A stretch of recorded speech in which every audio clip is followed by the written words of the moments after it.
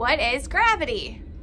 Hi, I'm Miss Amy, and today's fun fact topic is, what is gravity? Welcome to Fun Facts. We're bringing you real facts about real people, places, animals, and science every Monday and Wednesday.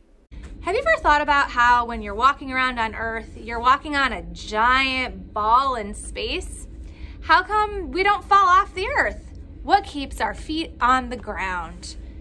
On Earth, it's the force of gravity that pulls everything down towards the center of the Earth. Gravity is a force we cannot see. It is invisible, but we know it's there.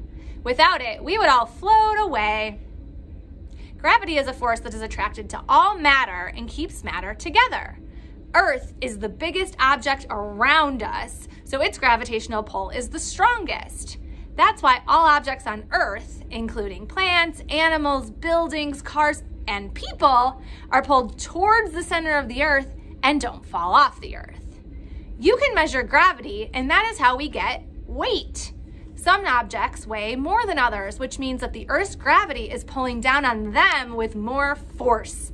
If an object has more mass, then it has more gravity pulling down on it, so it has more weight.